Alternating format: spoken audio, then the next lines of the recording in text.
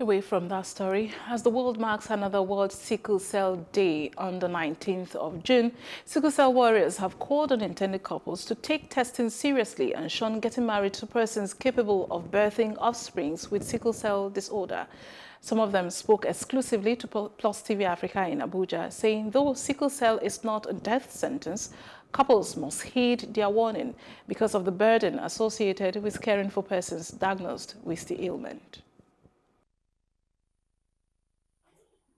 The first thing I think needs to change is to actually find a way to put a stop to the idea of giving birth to a sickle cell warrior. You know what I'm saying? I know some churches are doing that. Like before getting married, you have to provide your genotype test and results and everything.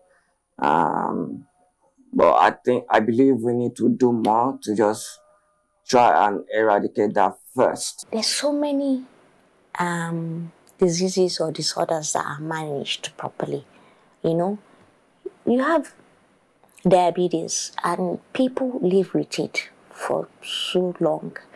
The high BP is there, people live with it because they manage it. And honestly, sickle cell falls in this category of management.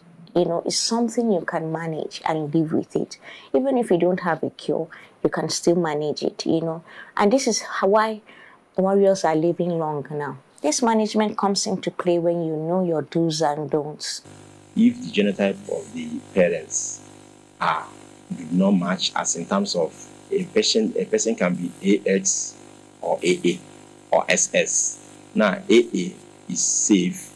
It doesn't have the sickle cell deformity or gene.